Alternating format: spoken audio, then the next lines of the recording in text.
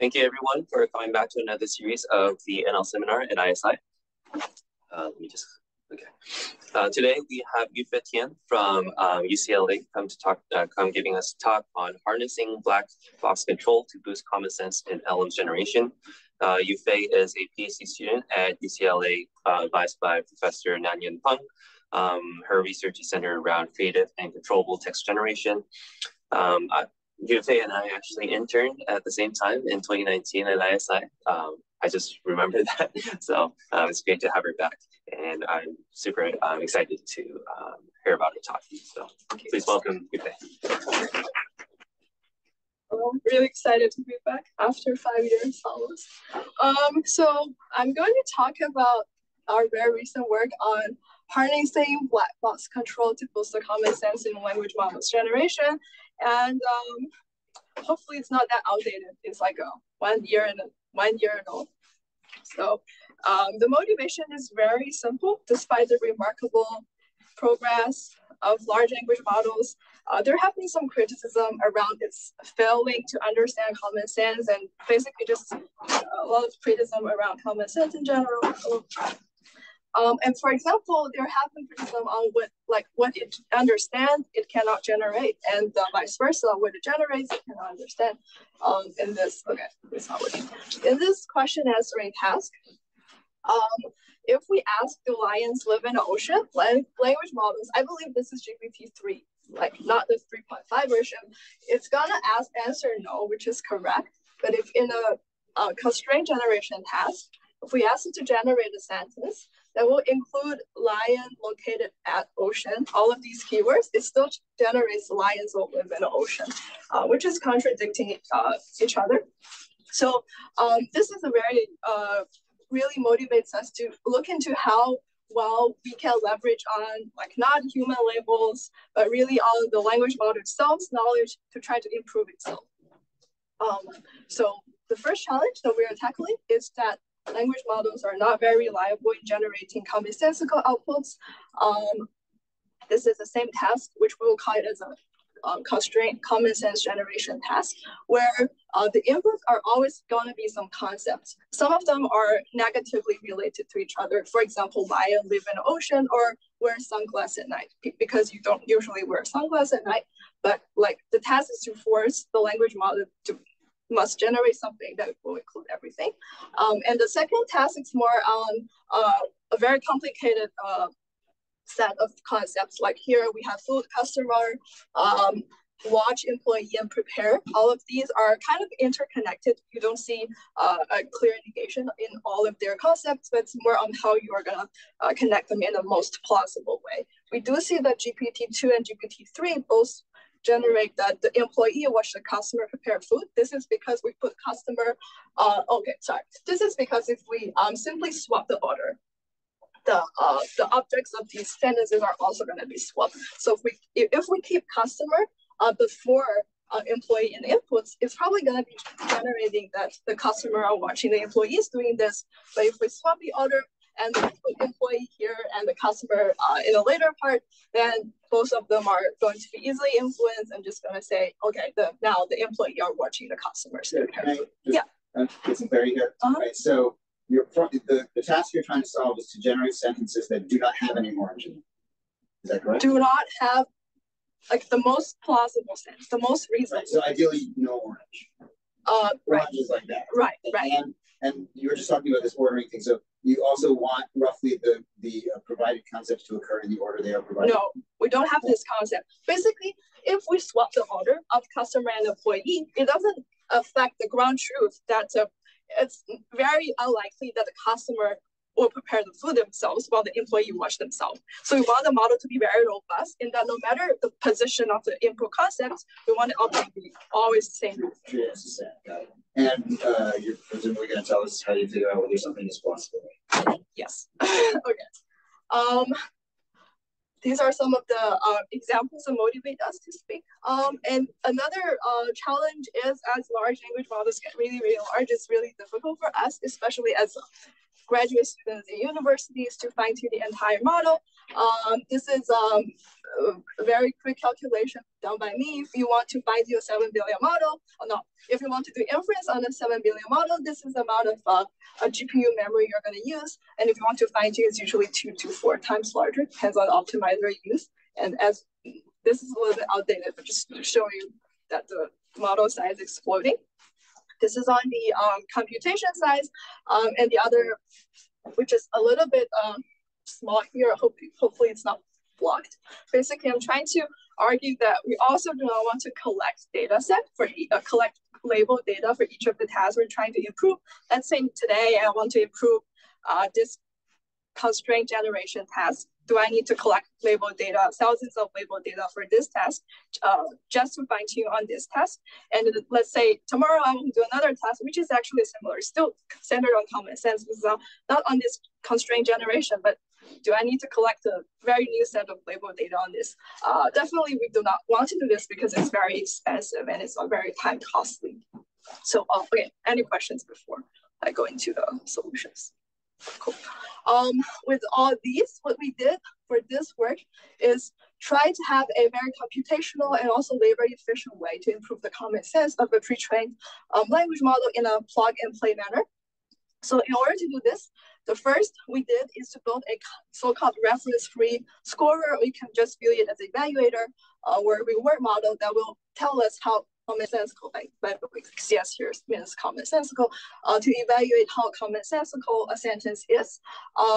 And after that, we actually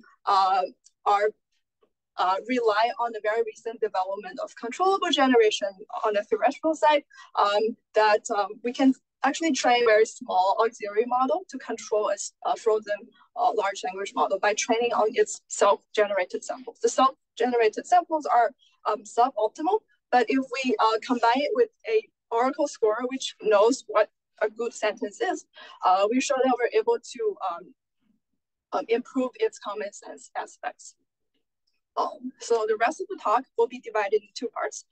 The first is very a detailed walkthrough into how we build this common sense evaluator, and the second part will be based more on the guided generation process. I would like to be a little bit divergent on the first half, like what's gonna be the potential next steps for the common sense evaluator in general, and after the second half, we'll just look into the results. Okay, just feel free to just stop me whenever you have questions. This is a very high-level overview of how we build a common sense scorer. It is interpretable and it's just like a neuro-symbolic. So let me give a very high-level introduction. The first step is going to be extract a lot of tuples from a sentence.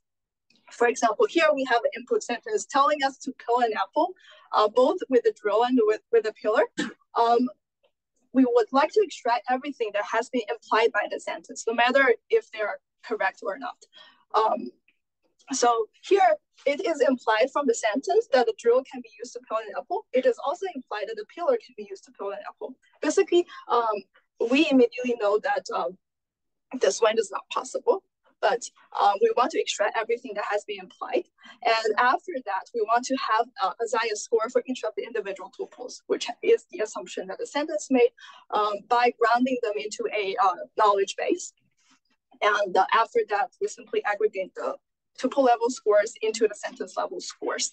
For example, here, this one is probably going to get a really, really bad score, close to 0. And this one is going to get a near perfect score. And if we take the average, something like 0.7. Let's take a look step by step. The first step is about tuple extraction. The format we have is actually triplet, where we are going to have a half concept or event like drill and a relation type. For example, used for is a relation type, and the other is a tell event or a tell concept, which is to peel apples. These are the 3 components of each individual tuple that we're going to extract.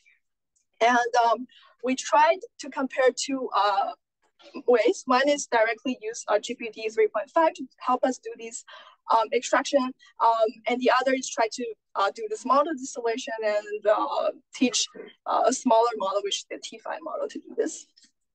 And remember again that our goal is to parse all of the possible tuples that has been indicated or implied from the original sentence, regardless of their correctness. So we would like to have a lot of negative samples, because if all of the input sentences that the model is trained on are very reasonable, chances are that if we have a less reasonable sentence, the model failed to identify those tuples.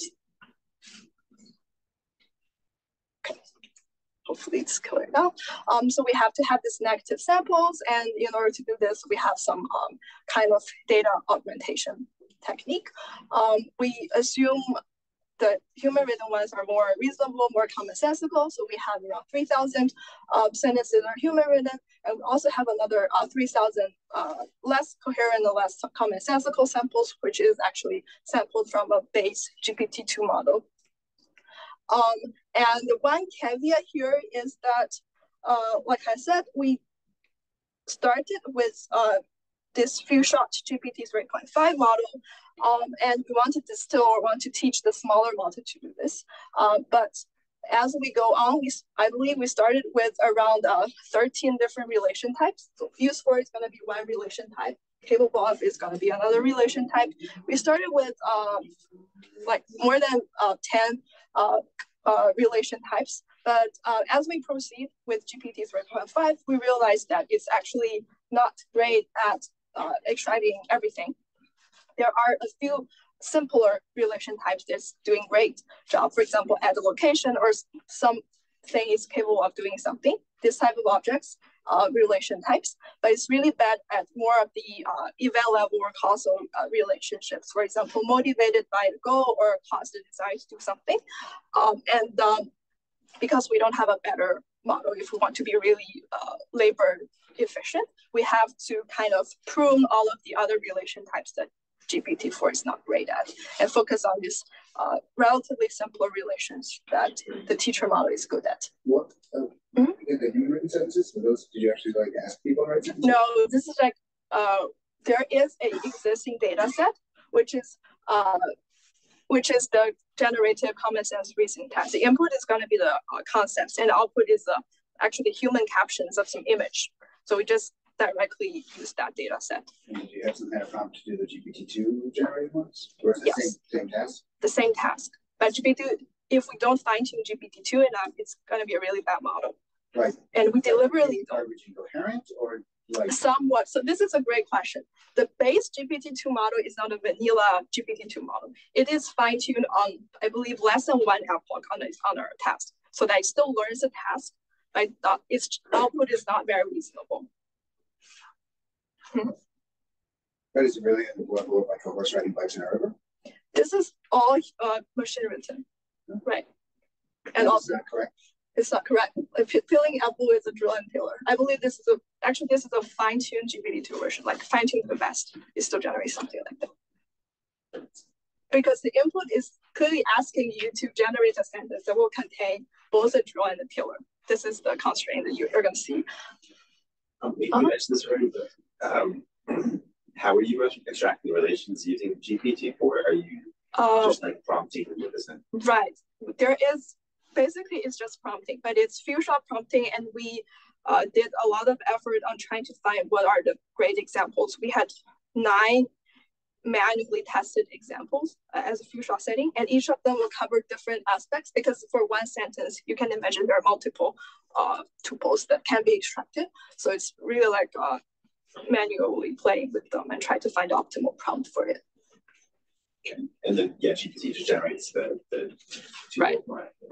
And we do have a breakdown of the performance. It's not mentioned here, but in general, GPT 3.5, the overall F1 score for extracting everything is 79%, which is reasonable. And for our smaller model, which is pseudo model, it reaches 73%, I think. So it's reasonable, it's not perfect. And also it's only based on those simpler relations. Do you have more extreme versions of things that are not common sense? Like, for example, in particular, I mean, peeling apple with drill and peeler is totally feasible, right? Like you put, like that's the way a high-speed apple peeler works. You basically put the apple on the drill, and you hold the peeler constant. You just turn the apple with the drill. I cannot argue that it's not plausible at all, but I mean, we're trying to. You probably have really crazy examples we could use instead, right? Yeah. Horse riding bike's pretty good, right? I can't argue. Basically, but what about this? A horse riding bikes on a river. Right. So the horse riding bike's good, but horse at location river is totally valid, right? But yeah. So I say down.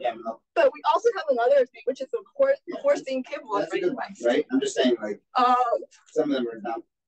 Right. So actually, we do want to have a full spectrum of the quality. We do want to have something that's really, really bad and something that's really perfect. But we also want to have something that's in the middle, so that because later on you will see we'll have the scorer to guide the generations. Basically, we want the model to know how to step by step become better. Oh, are you assuming that everything that's generated by GPT-2 is bad and everything that's generated by humans is good? No, we don't have this assumption. So how do you have these up and down?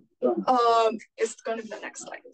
Wait, sorry, I know we've had a lot of questions on slides, but I do want to drill in a little bit about what John pointed out, which was that of the third sentence, horse riding bikes to the river, actually bike at location river and horse at location river, those seem pretty reasonable. Yeah. So if we are just like considering each of these tuples in isolation, I would actually expect this sentence to get a 2 out of 3 reasonable, right?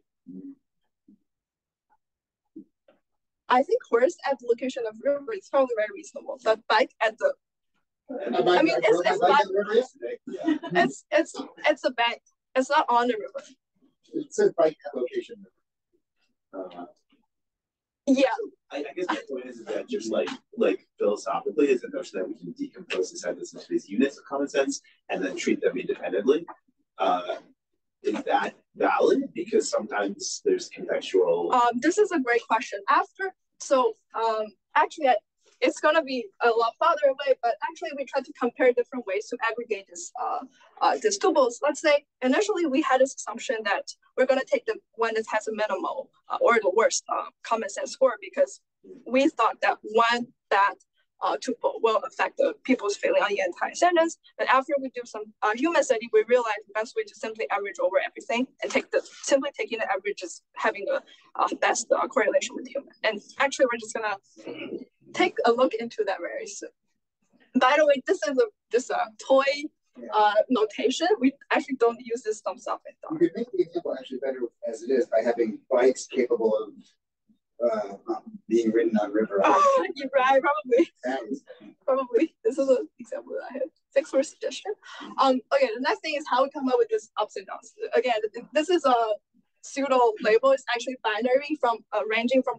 It's not binary. It's actually continuous, ranging from 0 to 1, with 0 denoting bad and 1 denoting perfect. And what we did is we tried to ground every single extracted tuples into a knowledge base. And the only difference between our knowledge base and the traditional knowledge base is ours is generative. So that, how many of you are familiar with the Comet model?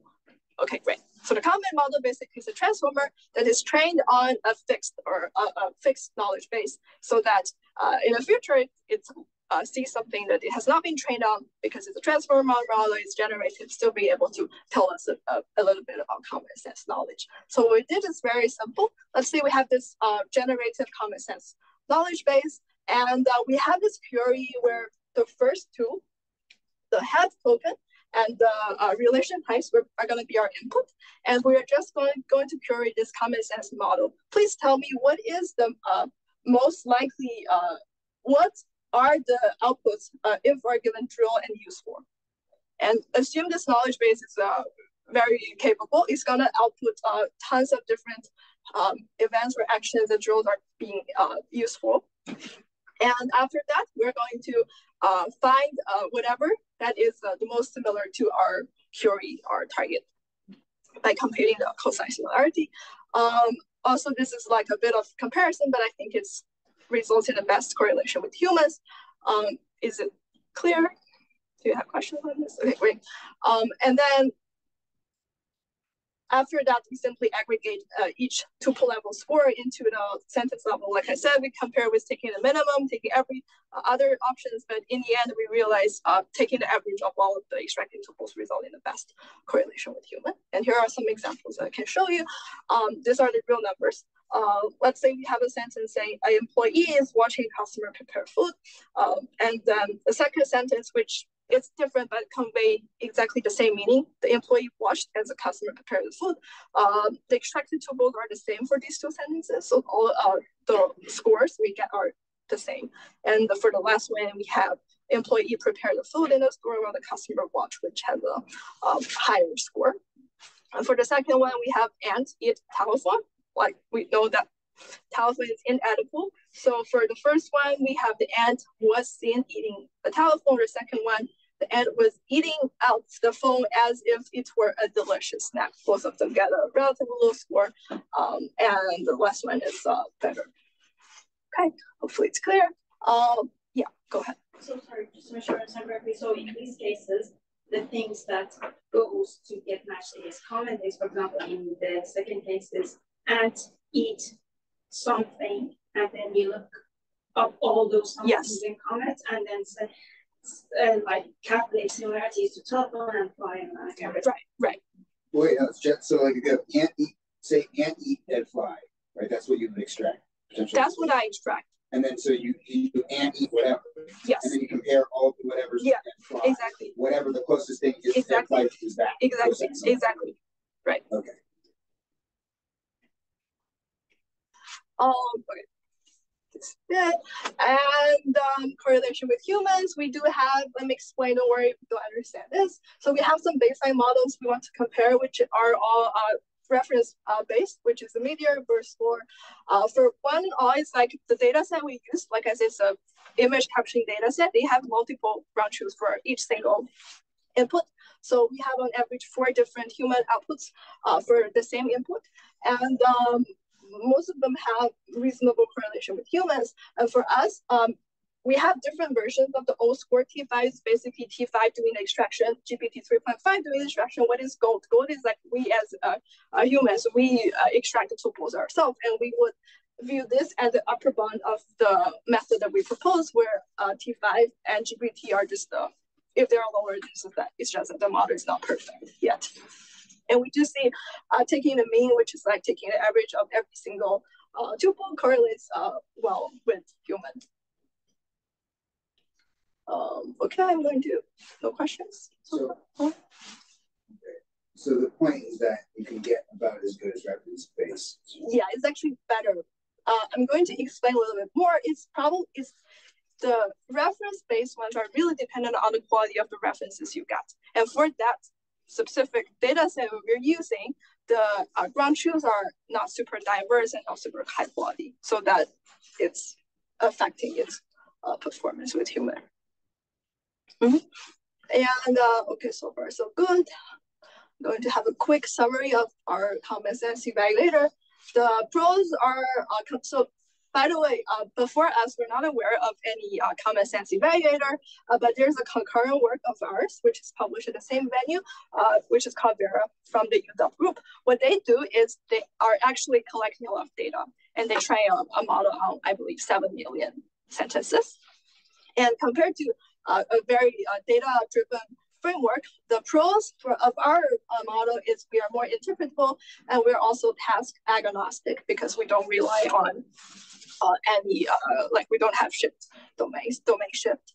But on the other side, we do have some cons. First of all, we are very limited to a few relation types, which are so far the best that GPT can do.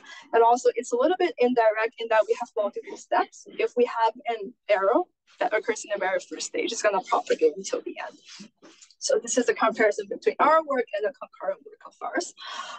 And so what's next about this Commonsense score before I go into how we do this constraint generation? The first is that you can definitely use this as a tool, or you can try to improve the other relation types, because like I said, only very few relation types are working very well now. But there is another direction that I would like to mention, which is to apply this very similar idea into the physical common sense domain. So we all know that large language models are getting really great at common sense now, at social interactions now, but not that great at physical. And in the past 1 or 2 years, people have been building large language models and word models for example, web browsing, game playing, or even as a brain for robots, all of them, it's easy to evaluate, but not as great as if you're simply building a physical world model to do some tasks. Let me give you this example. So in this task, the task is about to roll a dough evenly, but you do not have a rolling pin. And there are a list of potential tools that you can use. And the large language models are actually doing a bad job in saying, proposing to use the common tower as a makeshift rolling pin. So the question is, can we verify this physical plausibility of a generated text using similar idea of like breaking this down into simple components and try to evaluate the possibility or the physical feasibility of each of the proposed action. I would call it object attribute centered reasoning, but and see how well we can adopt a similar idea. So we already see that LLMs are prone to making this type of errors. And the question is really, can we borrow some ideas from this interpretable and neurosymbolic evaluator to have a new score that's going to evaluate the physical possibility? And I would see a high potential if we can devise something like this. Okay, I think it's time to pause for questions. Okay. This is a good answer, right? Where's the bad answer? This one? It really depends on if you have a kettle and you boil the water, you have a very small zone where the steam will go out. How would you put the pizza on top of this kettle? It's not mentioned.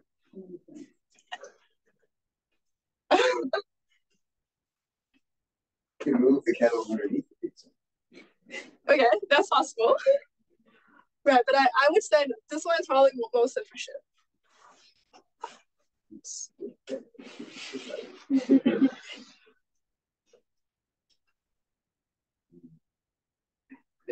No more questions. We'll just go ahead and take a look at our guided generation process.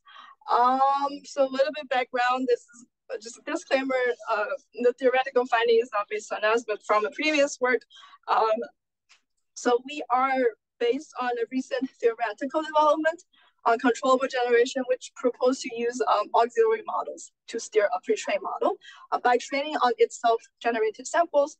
The idea is somewhat similar to the RLAIF process, where you will have a real-world model. In this case, it's going to be an Oracle score, like in general, which is going to give a scalar value, which you can do in the real world. And then the objective is always to maximize the real world that you're going to get. So this high level idea is very similar to RL in general. But the difference is that here, what we train on is a predictive function, which is called RO here. No worries if you do not understand the pipelines here, because we're going to go back. So very intuitively, we will have these two blue boxes, which are fixed. And that's what we already have. And for each input sentence, we're gonna, for each input constraint, which is not a sentence, we will ask the language model, pre-trained language model, to generate numerous samples. And for each of them, we're gonna get a scores. What does this orange box do? Orange box is a predictive function that is going to predict the expected reward that an incomplete sentence will get. So remember that our Oracle score will only be able to tell you very reasonable judgment if it sees a complete sentence. But at the inference time, we only see an incomplete sentence, which are the tokens that have generated so far. Basically, this predictive function here tries to bridge this gap by learning to predict the expected reward of an incomplete sentence when it is complete. This is the intuition, no worries if you don't understand, because we're going to the very formal definition. So let's go back. We're going to have an Oracle value, which will tell you a score given the input X and Y. And then we'll have a predictive function. What it does is it's going to predict the, given an incomplete sentence, which is, let's assume you're at the T prime token. So given an input and an incomplete sentence, what it does is simply to predict the expected O score, the expected reward, given this incomplete sequence when it is complete. This Y just means when the sentence is complete. And is it clear? When you say sum over Y, is that the completion or just a single token? So if it has no other stuff, like Y itself just means a complete sequence. Right. So I'm saying that Y itself is not one token; it's several tokens. Right. It's a complete sequence. It's several tokens. Right. So presumably this is a piece of Williams sample. Right. Exactly. This is exactly. But this is very well defined. Like you know what it learns, but in practice, it's not possible. But this is well defined what it learns. And so where does the controllable theory come from? So there is a previous work that actually shows if we already have this RO, which is a predictive function, the optimal output that's going to optimize the O value is going to be in this equation. Don't worry. So this P is just this P. Sorry, this P is just the P here, which is a pre-trained language model. So basically, it says that the optimal logis is going to be the pre-trained language model output logis multiplied by some other term, and the some other term is actually two versions of the predictive function. And to take a closer look, let's say we're at this current step of T prime, capital T prime, and this one is what have been generated already. So this is a constant, which will be fixed. And this means that if we're just doing the sampling process, we'll simply ignore this vector, and then this whole term is going to be proportional to the multiplication of the RO and the original language model. Would you assume monotonic change of RO as Y gets longer? It's going to change, but it's for a specific step at the inference time. This one. So for each specific step, you're going to update this. Right, but like when you make the simplification in the next step, you're assuming the reward. Basically, I'm assuming this one is a constant for every. Yeah, the denominator is constant, but the right. numerator could be. Oh, sorry, you're ignoring it. Got it. Right, because it's the same for every single term that we're computing. And this is actually a close. Is there another question?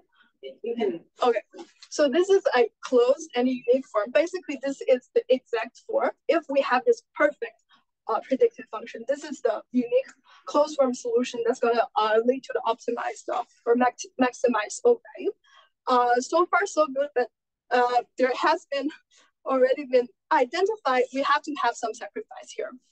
Nothing is perfect.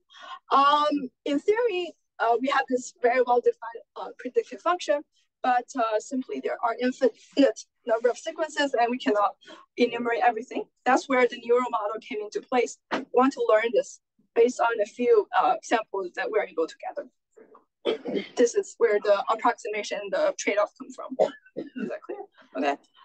So everything here becomes a neural model, which is actually a transformer that you'll see later, that try to learn this everything. And there actually have been some techniques to help us better learn this predictive function from a finite set of sequences. One thing is try to improve the self-sampling techniques. There have been, I believe the original paper, they used important sampling, and actually for RLHF, they have the Monte Carlo search or whatever, try to improve be more efficient in sampling. And also another caveat simply to have as large constant n as possible, which means for the same input x, you want to have the more outputs, the better. Is the oracle score just the common sense model? The oracle can be anything, but for us, is a common sense score. And then the x's and y's are again like input terms and then outputs. Yes, yes. This is like classifier guided generation. Yes. With a classifier being yeah. So you mentioned that at the end of the day, your predictive function basically another transformer, right? Yes, but it's a lot smaller. It's a lot smaller. So if you go back to the closed form solution, So intuitively, what it's saying is that it's the probabilities output by the base pre-trained transformer is being weighted by another transformer that says, hey, this is what you really want to generate, but given this scoring function, if you translate it, it's really better, or actually it's worse. Yeah, that's the intuition behind it. Basically, try to play with the output logics to reweight them. So, but for example, for a case that like wear sunglasses night, so, and like you start doing I wear sunglasses, and like a bad transformer just I wear sunglasses at night. The context to which we find the indication that, hey, where is bad to generate is not until later in the sentence, right? Because we have night at the end of the sentence. Yeah, but because our old model is trained on the entire sequence, so it has a little bit of look ahead in this, because it's predictive. So during the training, it has seen this functions already. Okay. Oops. So just instantiate this theoretical framework into a common sense guided generation. Let me walk you through this pipeline. So the solid lines here indicate the training process, and the dashed lines will indicate the inference process. Inference. Let me start with the inference process, where we will have a PY, which is the logics of a pre-trained language model, and the outputs of a auxiliary model, which is RO. And so what we're going to sample is simply the multiplication of these. This is the inference time. There are two parallel forward passes. So what about the training time? The training time, given us all of these possible inputs and the pre-trained language model, we're simply going to sample as many different outputs as possible. And then we pass everything to this Oracle common sense score, get all of these scores. Note that everything is a complete sequence. So what this learns is basically for every single sentence, it's going to have the trunks of each incomplete sequences and try to learn this predictive value. This is what this predictive model learns. I wonder if you could talk a little bit about this, like why this approach versus like RLHF or variance. Is it like the lack of preference data, or? Yes. So this is a great question. If I were given a second chance, I would probably not build this as a scalar value as it is. If I were given a second chance, because when we started, we knew very few about RLAIF or RLHF in general. We didn't know like that pairwise comparison might be a more intuitive way for humans. And actually, we do when we are building this Oracle score, although it's scalar, we still try to have a pairs of sentences that's actually talking about the same input but have different quality. We want to make sure that the values we get are indeed like aligning with human preferences, but we didn't know that much, so we still have a scalar value. If I were given a second chance, or if you ask me what can be a follow-up work, I would say just to replace this with the pairwise comparison. Yeah, I guess like where do you see the field in general controllable generation? Is it always going to be pairwise RLHF, or is there still a space for things like this that are classifier guided and single score guided? This is a great and hard question. I think we won't know until like empirically we test both, and probably it also will depend. So for if we want to collect pairwise comparisons, there is a lot more work to collect the reward. And also there is another caveat for pairwise comparison, which is like it's not consistent. If A is better than B and B is better than C, but it can be that A is worse than C. So like nothing is coherent or consistent. This is one drawback of pairwise comparison. Yeah, so everything has its pros and cons. Thanks. So for this to work, you need the token distribution from the auxiliary model and the pre-trained language model to be the same, right? And it's the... You mean the vocabulary? The vocabulary. Yes. They have to be the same. Yes. And, are the token distributions for like the logics for black box models like GPT-4 available? No. So for smaller, like GPT-3, you will be able to have access to top 100 or 200. If you, by default, you only have 5. But if you're from academia and if you apply, you're going to have a top 200 for maximum. And I think for top 200, it's able to be like a little bit play with it. But we didn't test on this closed models actually. Okay. Questions? No more. A little bit into our experimental settings. There are 2 benchmarks that we tested. One is more focusing on daily concepts, and the other is more focusing on the negative relationships. The models that we tested are GPT-2, Flying-5, and Alpaca. So the reason why we want to have GPT-2 is it's the smallest model, and the base model is doing a bad job in this work.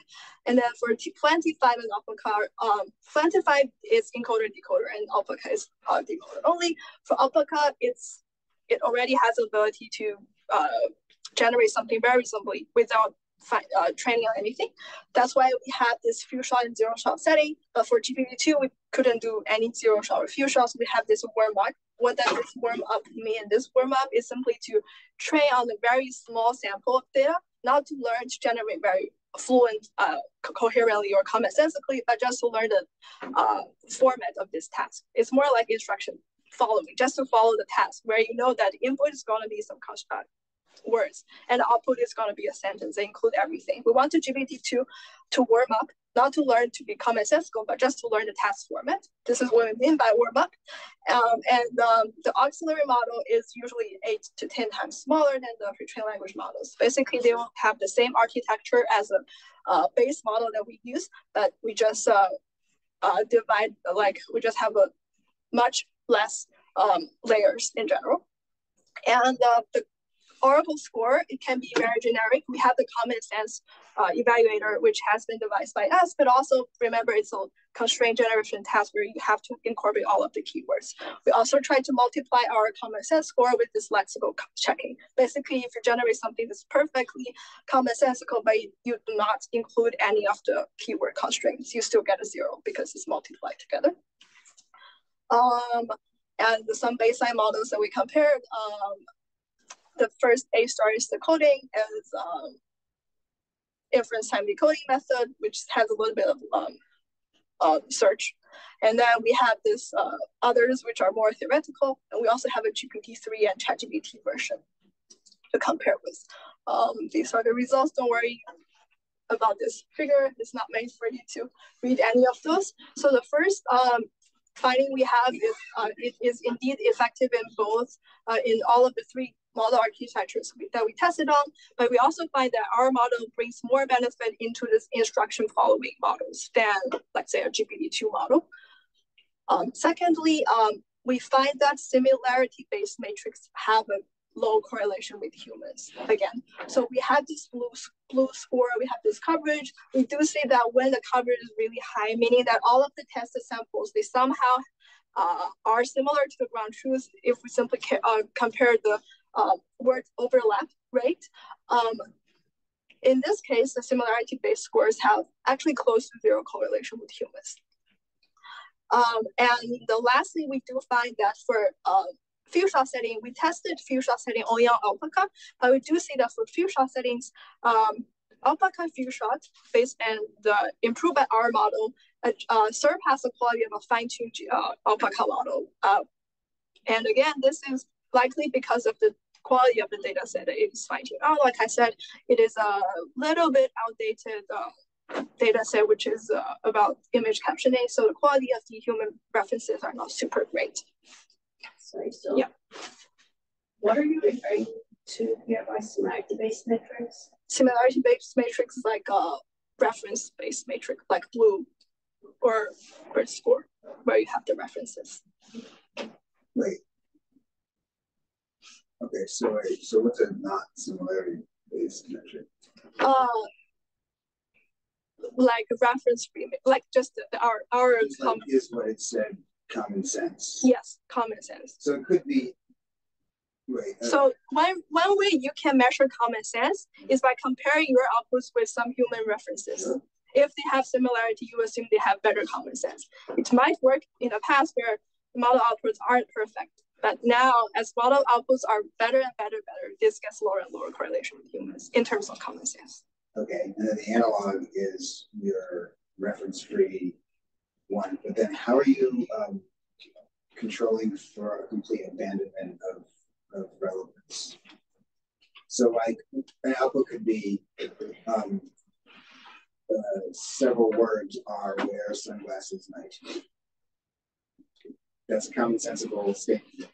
Right. This is why we have to have, so in one thing, we still have to rely on the inherent ability of large language models to generate something that's fluent. That was what I just said was fluent, though.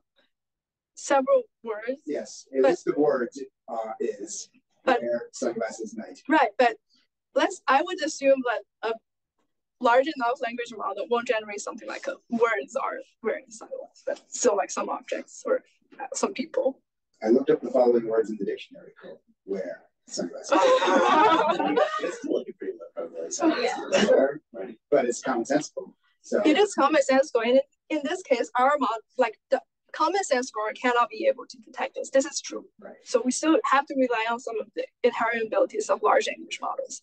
So right, these are two. So before us, people would view this generative common sense reasoning task as a lexical constraint generation task, simply because researchers are hoping that large language models will be able to magically generate something that's commonsensical if they follow all of these lexical constraints. And now basically we are doing the reverse. We realize that large language models are bad at common sense.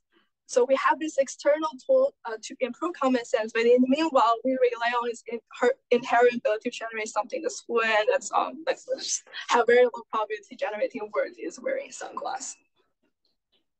Mm-hmm. Okay, I think what's the time? So 10 minutes break. So case study. This is the same example, and eat telephone. What I want to emphasize here is for this type of task where the relationships are more of negative relationships, we do see some language models fail to realize it. For example, even GPT-3, Da Vinci, says and missing eating a telephone, which is unfortunate, whereas our model generates something like and eating a dead fly or and eating on the side of the telephone, which makes more sense. Yeah. For ChatGPT, what was the prompt? We just asked it to generate a commonsensical sentence given all those info constraints. So you specifically asked them to generate a commonsensical. Right. We have this. And for another one, don't worry about this. I'm going to explain. In the second example, it's more of how to connect everything in a reasonable setting, because none of these are contradictory to each other. We have table, dog, game, walk, fireplace, and it's less clear here, but I want to bring a few. For example, A star is the code. It generates a group of people are walking and playing video games at their dining room with fireplace, tables, and dogs. It's reasonable, it's logical, and like nothing is bad, but it's a little bit weird because you see all of these objects are bounded to the same people, which same subject, which are people. And this one, the dog walks around the table playing a game by the fireplace. Again, like there's one subject with a dog, and then everything is just bounded to it. I do want to bring up this one. Where is it? Okay. Boost, by the way, Boost is the name of our model. We have the joint is like the joint training of both common sense and lexical constraint. We have the dog walk around the table while we play the game by the fireplace. It's a little bit obscure, but I just want to mention this might give a higher probability because not every single object is bounded to the same person. On the left, did you actually need to have two different Boost CS examples? Yeah. Oh, no. I think something is. Captions on? Yeah, I think the captions are wrong. It's the same sentence. It's the same sentence. Oh, it's the same sentence. Okay, Yeah. It's the same sentence. And finally, some comparison with ChatGPT. We have an interesting finding that human annotators actually find ChatGPT more commonsensical by our model. Our model is based on Alpaca, by the way. But it also finds overall they prefer our model. I want to know why. Right. So CS means common sense. We have a pairwise comparison where we will show our model outputs and ChatGPT outputs. We ask two questions. One is which one do you think is more commonsensical, and the other is like what do you prefer in overall. So we cannot beat ChatGPT in terms of common sense, but we have better overall quality. And this is probably why, based on their feedback, it seems that ChatGPT a little bit too correct, that people have less fun. So for example, wear sunglasses at night. ChatGPT simply tells you it's not advisable to do so because it can impede your vision, increase the risk of accidents. Our model is actually, because the way that it's trained, it's never optimized to learn something like the negation. So it tries to generate a scenario which makes everything plausible. So our model generates someone wears sunglasses at night to avoid the bright lights of the approaching car. And imagine you're a human annotator and you read 100 sentences, and 50 of them, obviously it's not possible to do it. People get bored. So they prefer our model slightly better. Okay, pretty much to the end. In conclusion, we have this framework to enhance the common sense of a black box model, but we still require access to the output logics of a black box model. And secondly, we have this, we believe this framework is generalizable to many other downstream tasks because it's quite labor and resource efficient. For example, if you want to do dialogue, simply replace this one pre-trained language model with a chatbot, and then train your NADO again.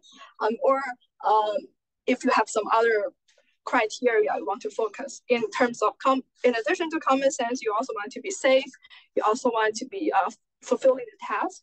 You can simply combine or multiply this score with some other scores if you have this evaluator in general. And that's all for today. Thank you.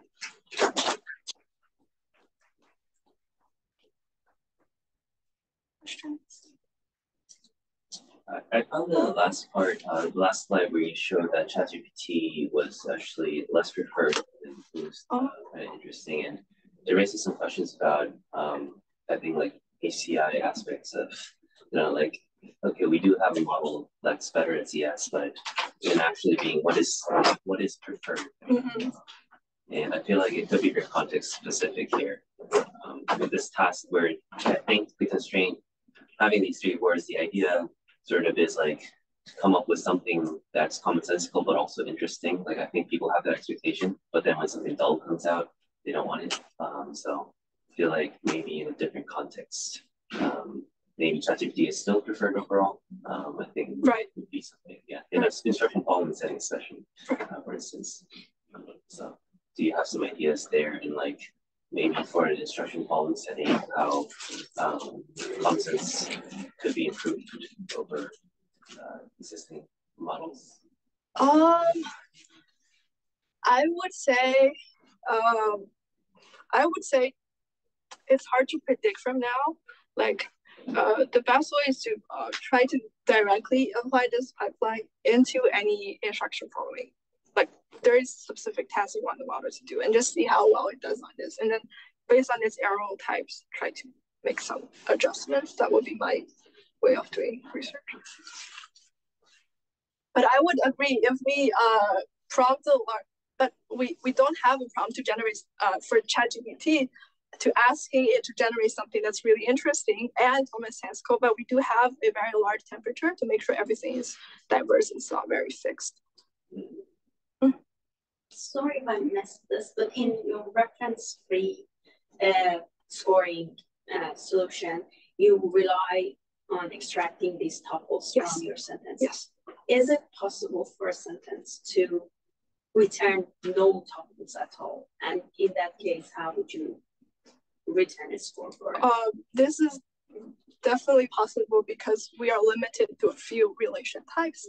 So pull this out.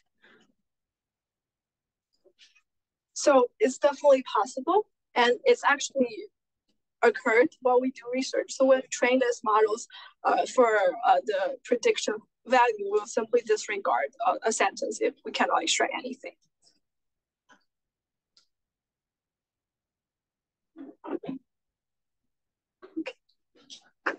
Awesome. Thank you.